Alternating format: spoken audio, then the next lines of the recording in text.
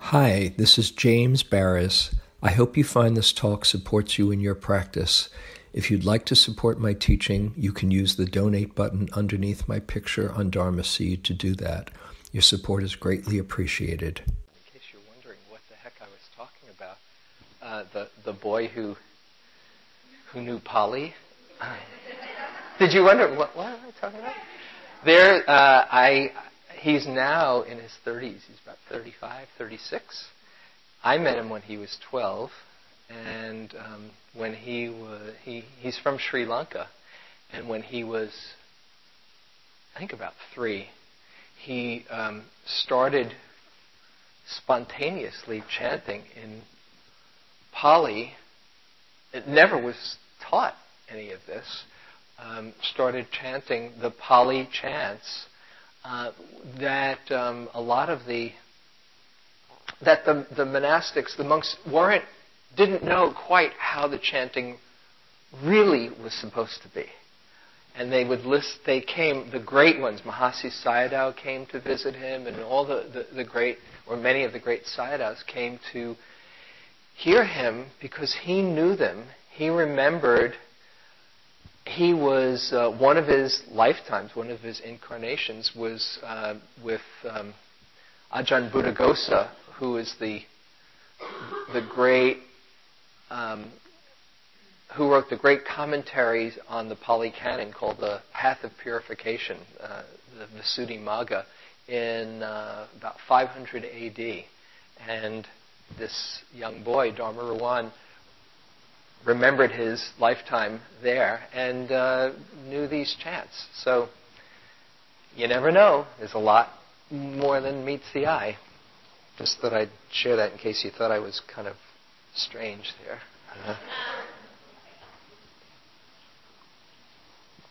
You still think I'm strange, I know. Okay. So for those who haven't been here, been going through this series using, this is an old edition, a book that used to be called Living Buddhist Masters. It's now out as Living Dharma, that Jack Kornfields put together. A really excellent book of 12 different Theravada masters from Burma and Thailand. And each one sharing their particular approach to practice and their practice techniques. And so far we've gone through or discussed Ajahn Chah, who is Jack's teacher, Mahasi Sayadaw, the great Burmese teacher. Last time we did Sunlan practice. Remember Sunlan Sayadaw? Where you kind of going into an altered state of consciousness and are very present for the sensations, the kind of almost military-like pushing through pain. We did 5 minutes of it, so we didn't get to the pain part. We just got to the pleasure. But if you want to, you're welcome to do it on your own or go to a Sunlan monastery. And there are many in Burma. Sayadaw, Burma, Ajahn, Thai. That's the usual distinction. And tonight, as I said, we're going to be looking at Ajahn Buddhadasa's approach to practice. Very different from Sunlan Sayadaw. Probably couldn't be more different. He's more in the lines, along the lines of Ajahn Chah, who we first started with. I'll tell you a little bit about who he was, his bio. He was born 1906, died 1993, became a monk at the age of 20, and he went down to Bangkok to study, as young monks were expected to at the time, and he found that the temples there, as it says here, were dirty, crowded, and most troubling, corrupt. And as a result, he returned home and moved into an abandoned temple and continued practicing there. He was a scholar, but even more than a scholar, he was a practitioner who went beyond the orthodoxy to get to the heart of what the Buddha taught. And he was a radical and in fact, came under lots of criticism. He had a lot of courage. He was the fellow, by the way, we've talked about before, in the 60s, I think it was, when the Thai government and country was moving more and more towards consumerism, Western ways, where the one of the power center of the Thai monastics, along with the government, was going to take out the concept of contentment of the Buddha's teachings. They didn't want to promote contentment because what would happen to consumerism? And Ajahn Buddhadasa was the leading voice that said, this is not what the Buddha taught, and we're not going to have this here. And by dint of his sheer presence and will and integrity, they abandoned that idea. But he was also called a communist. He was very, very socially active and really walked his talk, so to speak. Many Westerners became introduced to the Dharma through Ajahn Buddhadasa. Some of my good friends, Guy Armstrong and Carol Wilson, spent a year with Ajahn Buddhadasa in robes. Rodney Smith, another teacher who's up in Seattle, spent time with him. And he was very ecumenical. He was a scholar in comparative religion as well. So he had a very big view. And in fact, he would invite Christians to come and have dialogues. He'd have many conversations with leading scholars and clergy from different religions. This is what he says about religion. Because he embraced a worldview which rejected any specific religious identification. And it's pretty amazing for one of the leading Thai masters, Buddhist masters. He said that in advanced perspectives there is no religious identification whatsoever. Those who have penetrated to the highest understanding will feel that the thing called religion doesn't exist at all. There is no Buddhism. There is no Christianity. There is no Islam. How can they be the same or in conflict when they don't even exist? What does that mean? They don't even exist. They're just concepts. They're just ways that the human mind has of understanding reality, and very skillful and inspiring paradigms, but it's still just the human mind trying to describe that which cannot be named.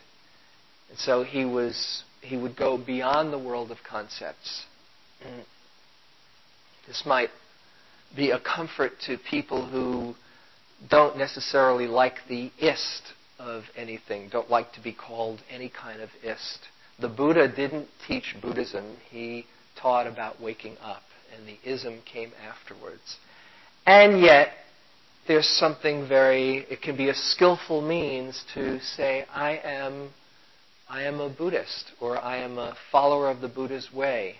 It's not to put that down, it's just to see it on a relative level rather than the ultimate level. And I so respect Buddhadasa for his spacious approach to practice and to life. When you go to one of his main centers is called Suan Mok. I know some people. How many people? Anyone have been to Suan Mok? No, Kate has. We have. Yes. Actually, what's it like there? A lot of mosquitoes. Okay, that's what you remember. Yeah. It's okay. I went down there, and I was fortuitously there, and then I was also interested in Buddhism. I went to Yeah. And I went up to the facility. There was someone there. I asked him, I'd like to meditate. Can I meditate here? And he said no.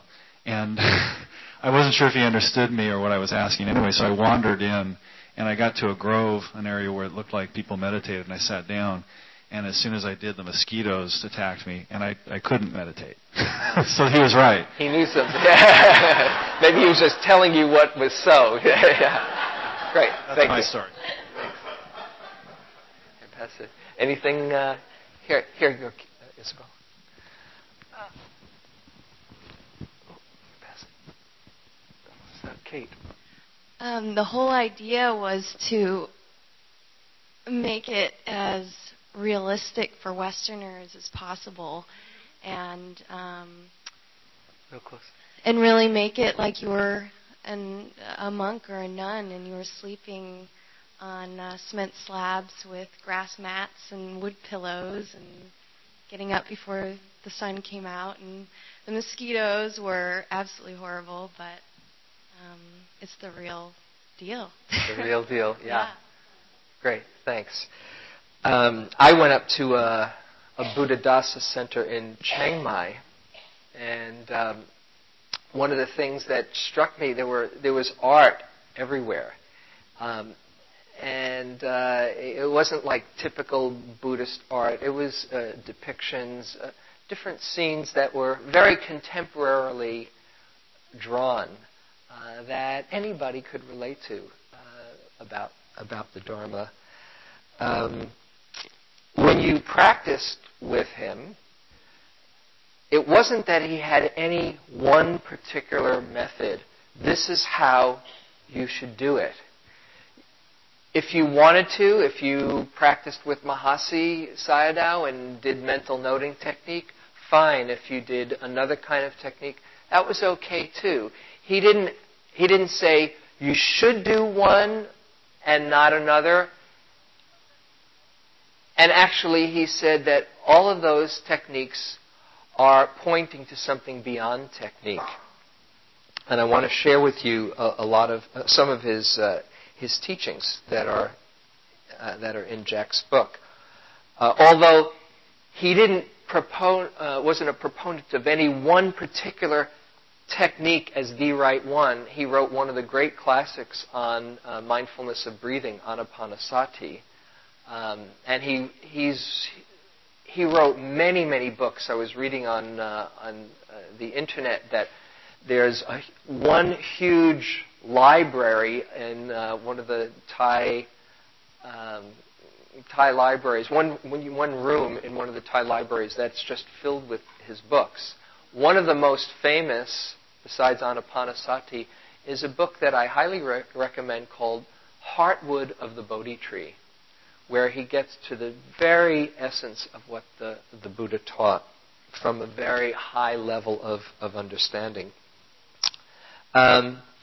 So I'll share a little bit about his practice, which in this book is from an essay that he wrote called, I can see it, Insight by the Nature Method.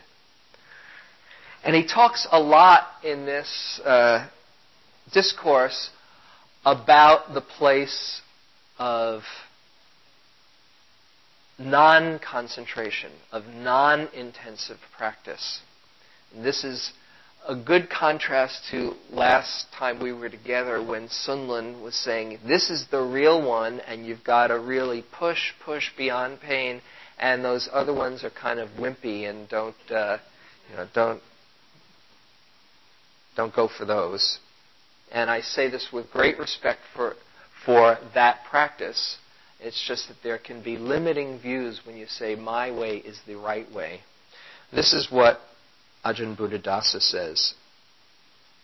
The intensity of concentration that comes about naturally is usually sufficient and appropriate for introspection and insight, whereas the concentration resulting from organized training is usually excessive, more than can be made use of.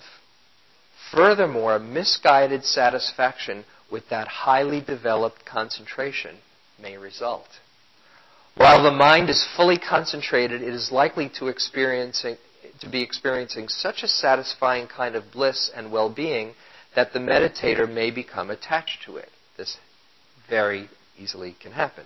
Or imagine it to be the fruit of the path resulting from the attainment of nirvana. Naturally occurring concentration, which is sufficient and suitable for use in introspection, is harmless, having none of the disadvantages inherent in concentration developed by means of intensive training. And then he talks about how, actually, in the Pali Canon,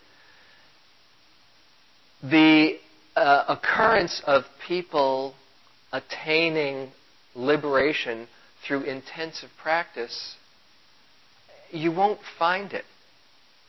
It doesn't say so-and-so sat for 2 weeks under and did sitting and walking, and then he woke up. Although the Buddha is an exception. He sat under the tree and something happened and that was it.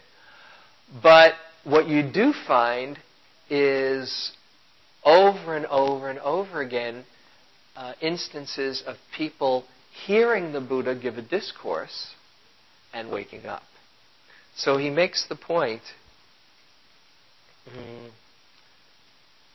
clearly no organized effort was involved when full enlightenment was attained by the first 5 disciples of the Buddha upon hearing discourse on non-selfhood, or by the 1,000 hermits upon hearing the fire sermon. In these cases, keen penetrating insight came about quite naturally.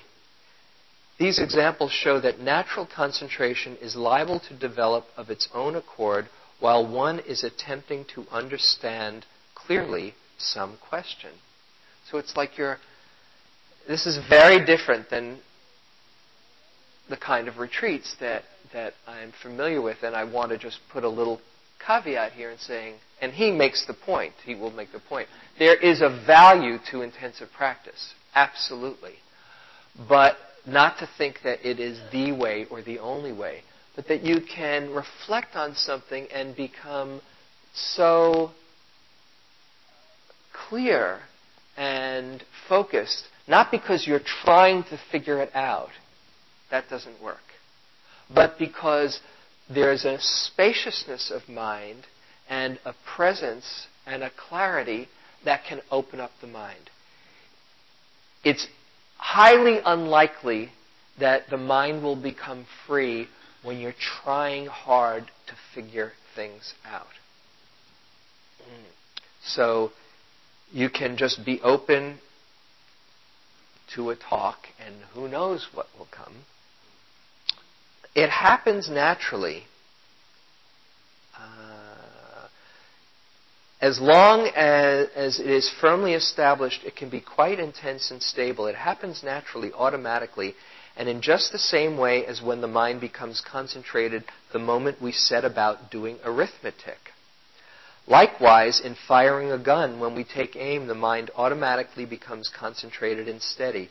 This is how naturally occurring concentration comes about. We normally overlook it completely because it doesn't appear the least bit magical, miraculous, or awe-inspiring. But through the power of just this naturally occurring concentration, most of us could actually attain liberation.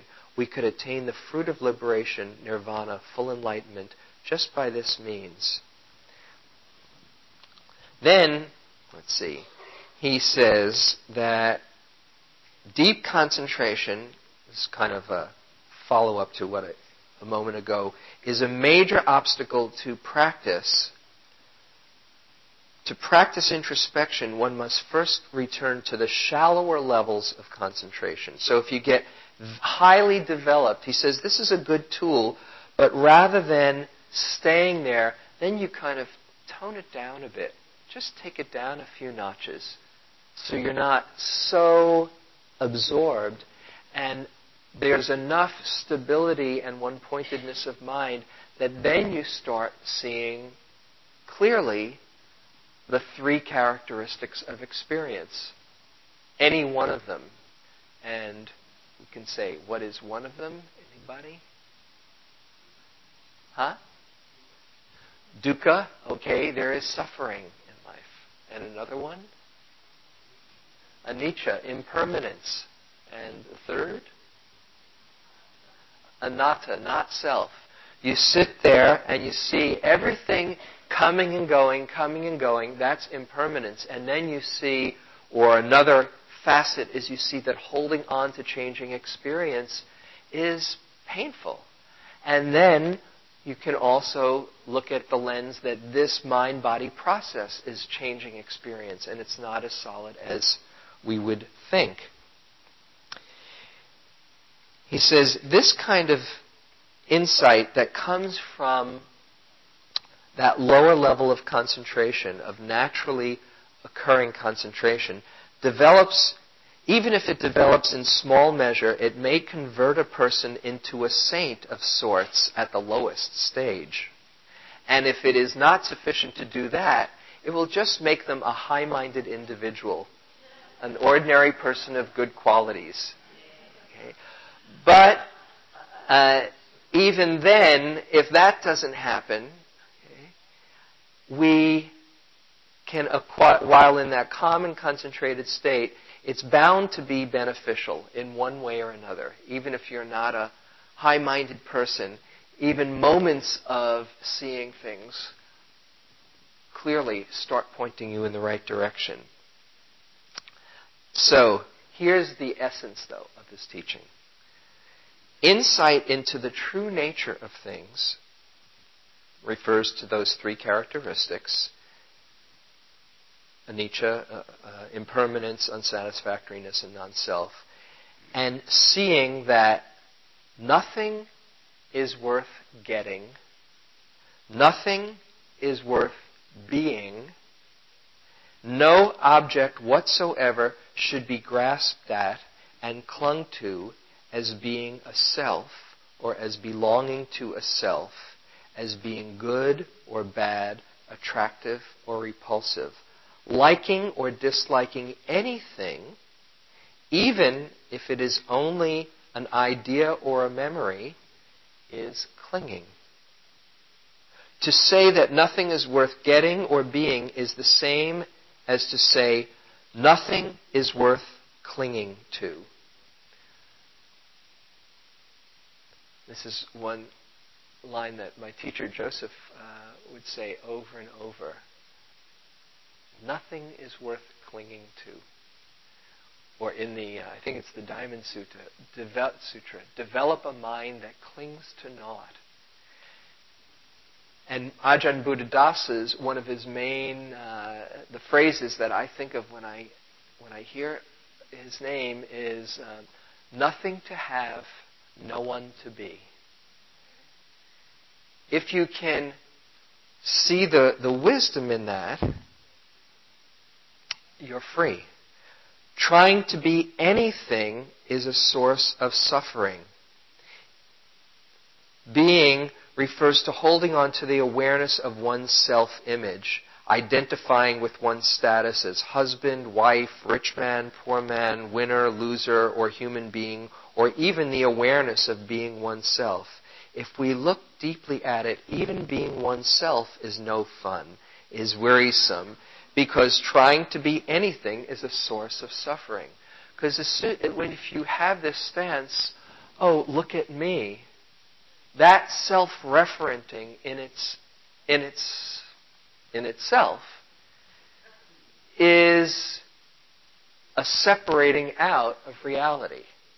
Now, in case you think, oh, I should just do away with the pronoun I or me, for convenience sake, it's useful to say, this is me and that's you. But to, again, play with it on different levels of reality. So you don't take it to be the ultimate reality, but it's, for convenience sake, the relative reality. Let's see. Some things.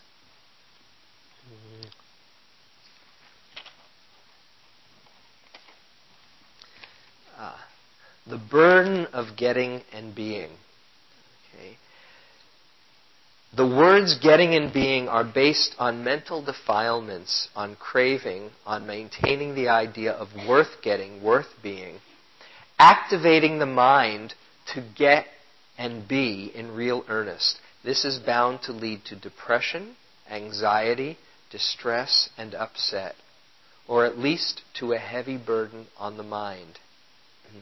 But if we are mindful of this tendency, he says, it's not that you should say, stop getting, stop being.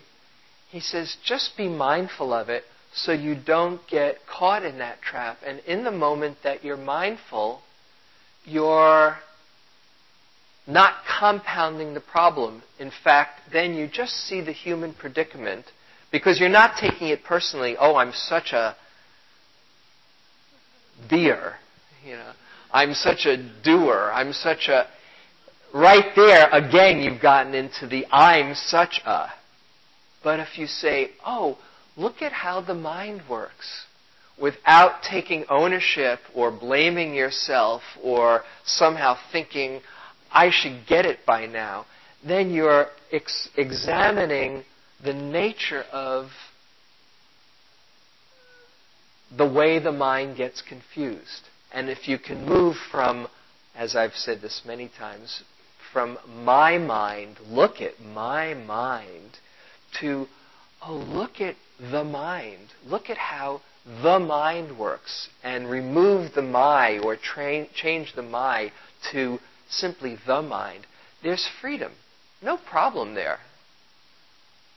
There's a new book title I just saw. I think it's by some Tibetan master that I heard as a line from a Sri Lankan master. No self, no problem.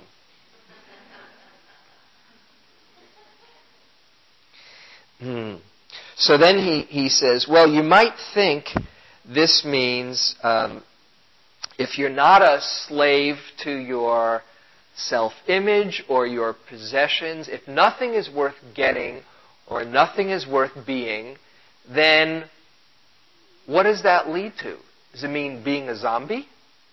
Does it mean just, oh, well, life is just going to happen to me, who cares, or there's somebody who's having a hard time, but, I have nothing to do or to be, so that's their tough luck. He says, this is not it at all. Remember, he was a great social activist. I think he was one of the monks that when they started to cut down the teak in Thailand, it's so sad. It's been decimated like a fraction. I think it's maybe 10 or 15% of what was a century ago. That they would tie robes around the trees and ordain the trees so that the cutters wouldn't cut the trees. So he's not saying, oh, just kick back, nothing to do, nothing to be.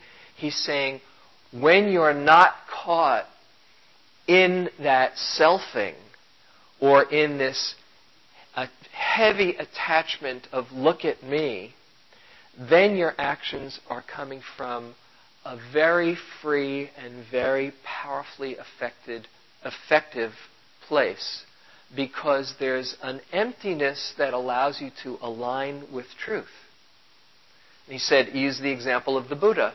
The Buddha fed his body and did his activities, but what he did from discriminating wisdom and loving kindness. It wasn't motivated by what's in it for me. And we all know, you just have to look at positive psychology these days. We all know that happiness, at least intellectually we know, happiness is not about what I can get, what's in it for me, but a deeper kind of happiness is giving to life, what I have to offer to life. That's a deeper, more fulfilling happiness. That's coming from a very different place than check me out or, hey, give me mine. So it means that you're acting.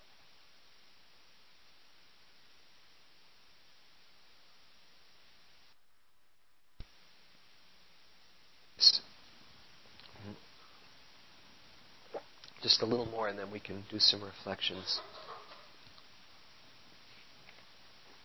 Yeah. This is great. So, untangling the tangle. There's a line. Actually, it's in I think it was from when the Buddha was enlightened. He said that the task is to untangle the tangle. Is this still on? Can you hear me loud enough? To untangle the tangle, the knot, all of the twisted strands of confusion that have been developed for so long, to untangle all of that confusion and be clear and unknotted. And Buddhadasa talks about this as well. He says, when we have really come to perceive clearly that nothing is worth getting or being, wholesome detachment with the world develops in proportion to the intensity of our insight. This is a sign that clinging has become less firm and is starting to give way. It is a sign that we have been slaves for so long that the idea of trying to escape has at last occurred to us. This disenchantment and disillusionment occurs when one becomes fed up with one's own stupidity in grasping and clinging to things. As soon as disenchantment has set in, this is the word nibbida is used, which sometimes is talked of as utter revulsion or disgust, but more accurately, the word is disenchantment with what usually mesmerizes and puts us under a spell. As soon as we see through that spell and disenchantment and disillusionment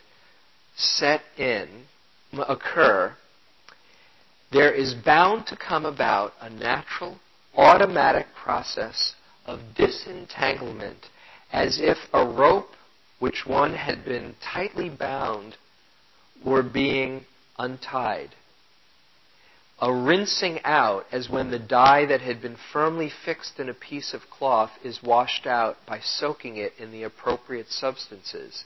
This process, whereby clinging gives way to a breaking free from or dissolving out from the world or from the objects of that clinging, was called by the Buddha emancipation.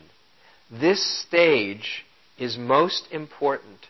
Though not a final stage, it is a most important step toward complete liberation. When one has broken free to this extent, complete liberation from suffering is assured. Isn't that neat? Once you see through the game, really see, then you start to unravel all of the strands that have kept us bound. And you keep on following that strand of truth, and it will lead you to freedom. He says, you might think that, that idea of enlightenment was for when people lived in the Buddhist time. He said, not so. It's available right here. And he says that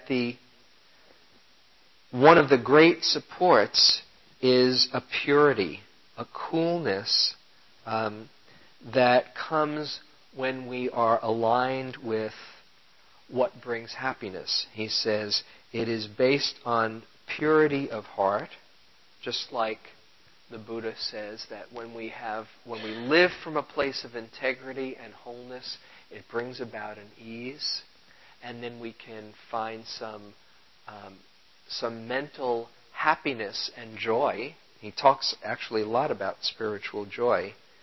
Just by making our own way of life, of daily living, so pure and honest that there arise in succession spiritual joy, calm, insight into the true nature of things, disenchantment, withdrawal, escape, purification from defilements, and then the peace of nirvana, coolness.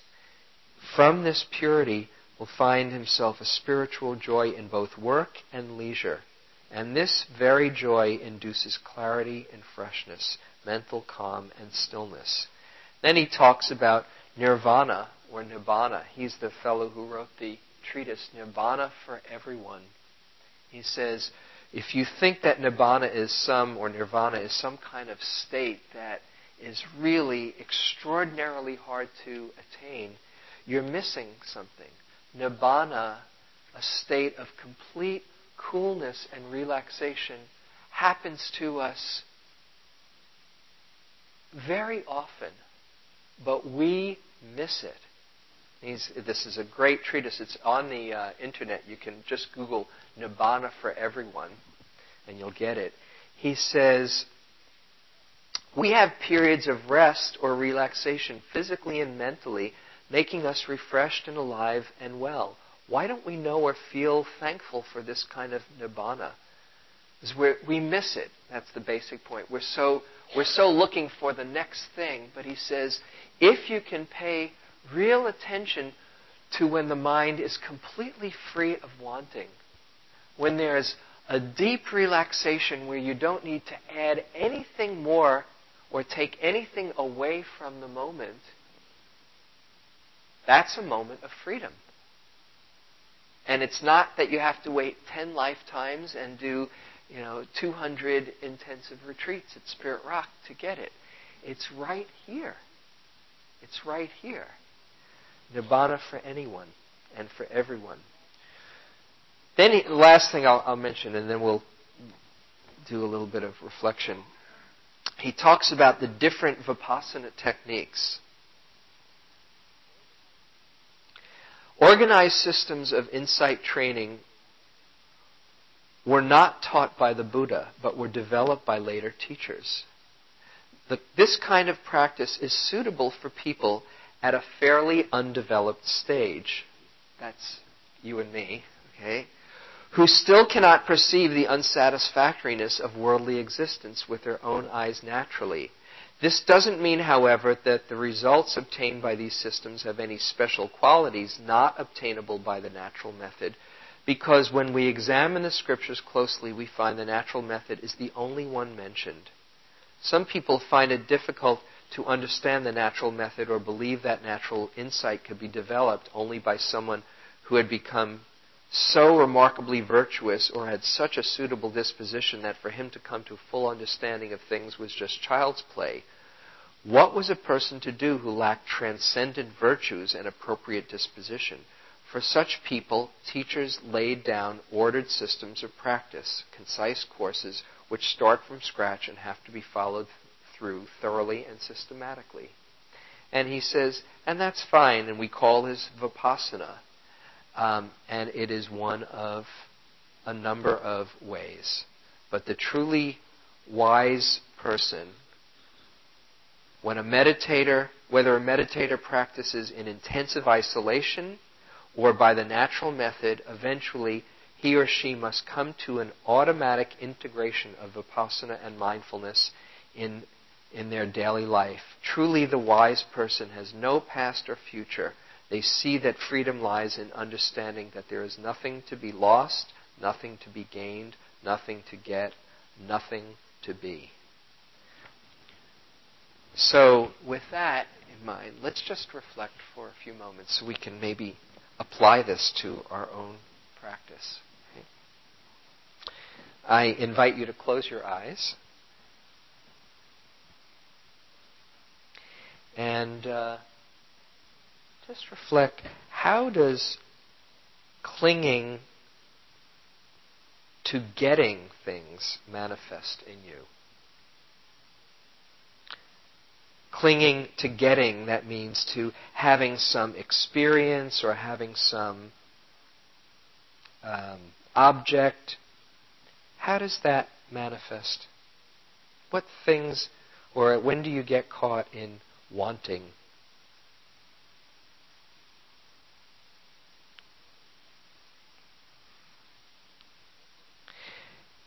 And what would it be like if somehow there was no clinging to getting? Just imagine what that would be like.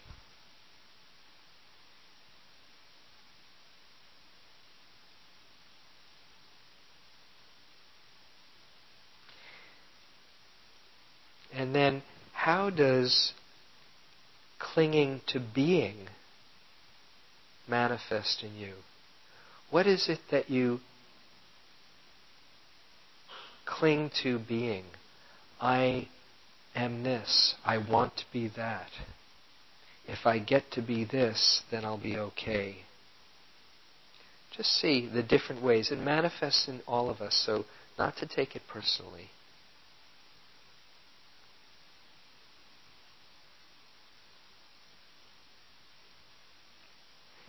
And what would it be like if there was an absence of clinging to being, where you didn't have to be anything other than just what you are? Just imagine what that would be like.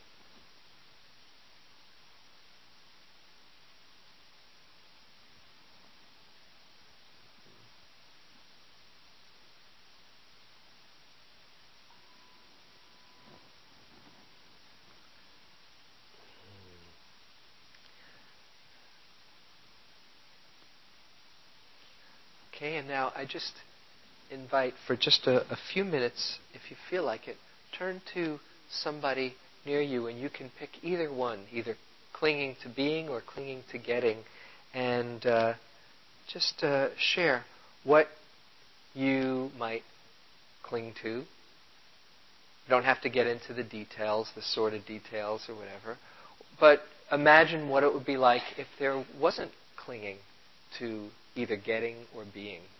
And this can be something that perhaps you can practice this week. If there's something that comes to mind, you say, oh, I really want, just put it on your radar. What would it be like to not get caught in that attachment? Okay, so just we'll just take a few minutes in this to somebody, and then we'll come back.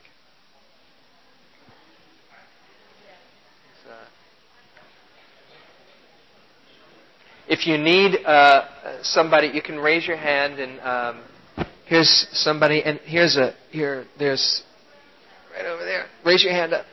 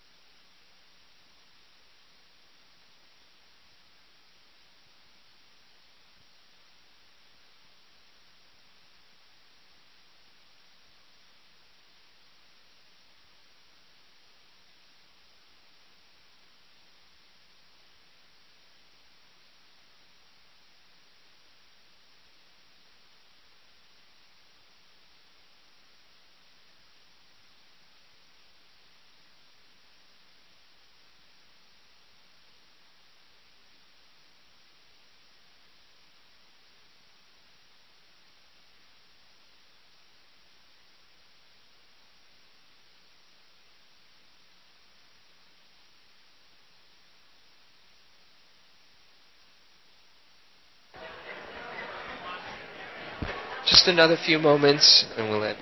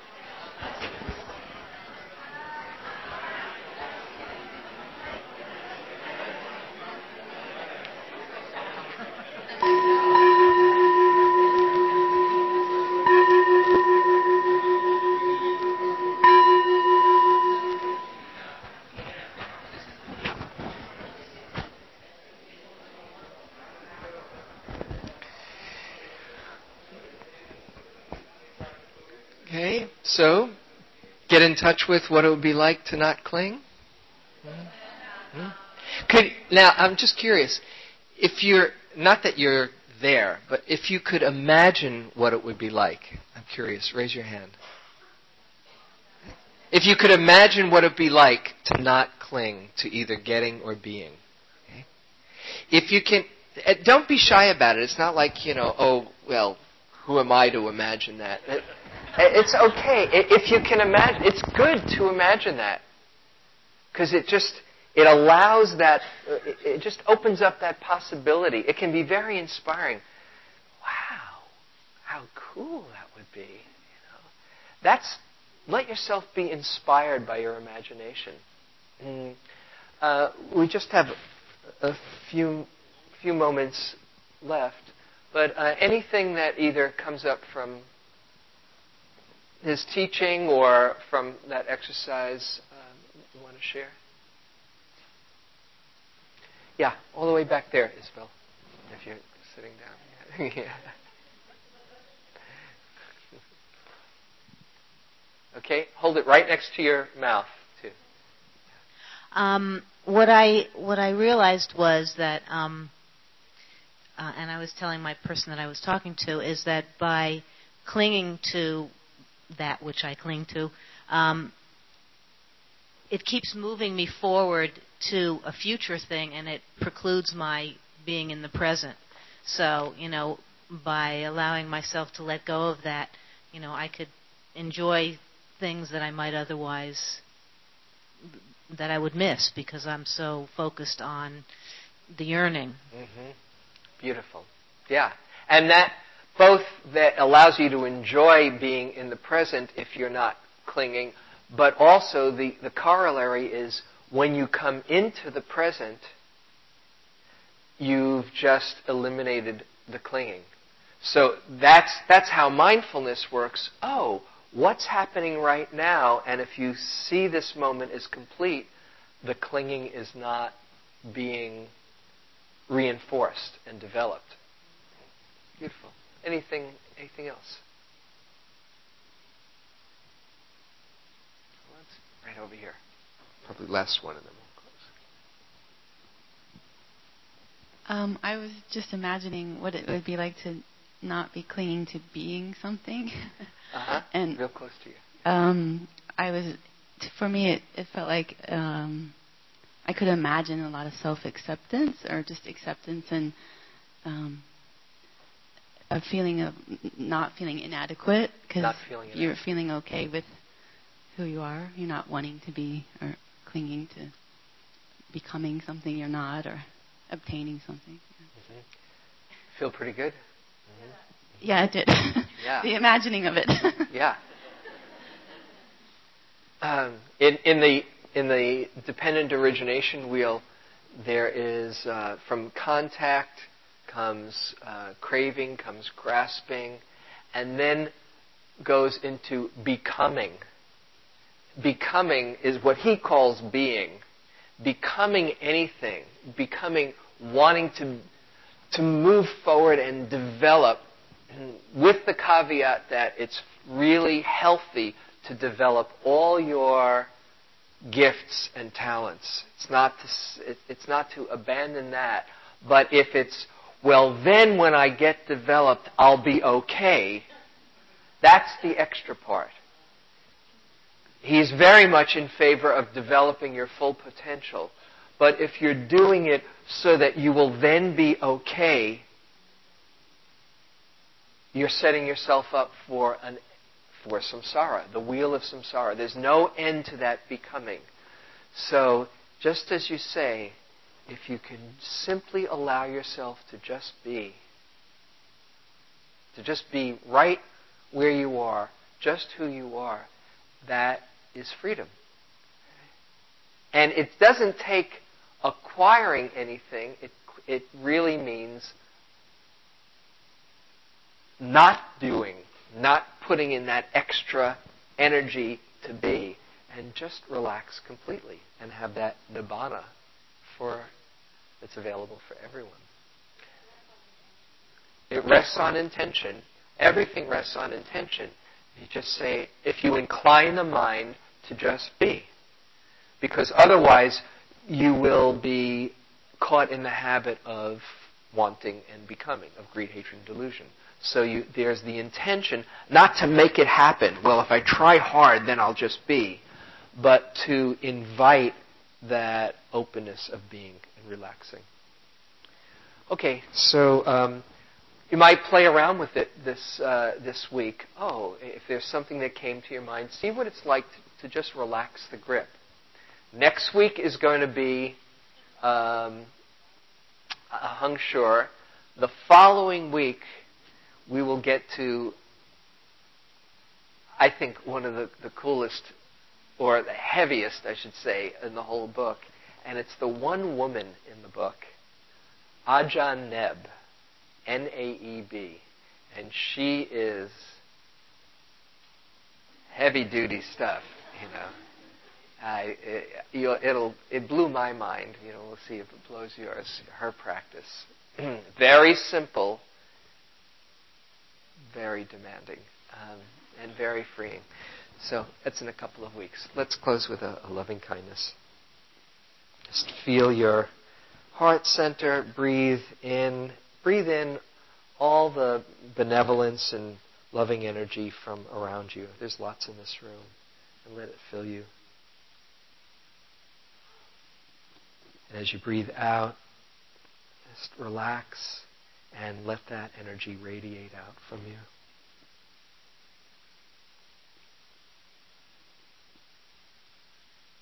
And then simply allow yourself to relax and let life move through you. Allow yourself to be just as you are.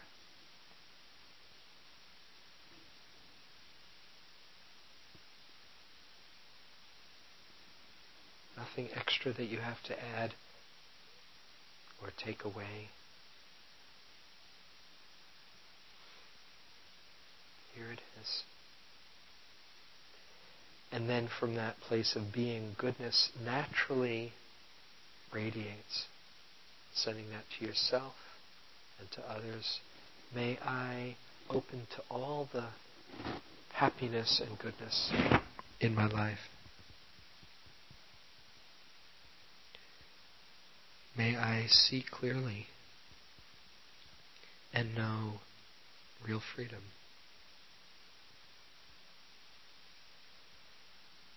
May I feel the love that's inside and share that well.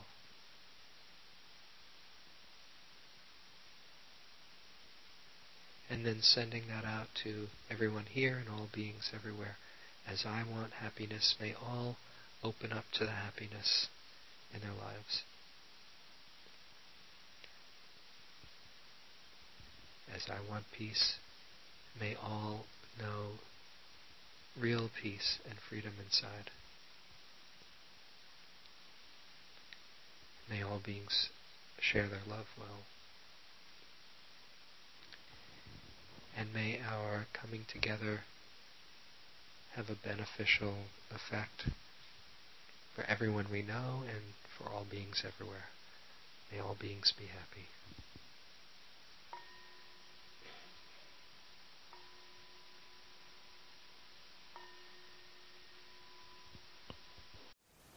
Thank you for listening.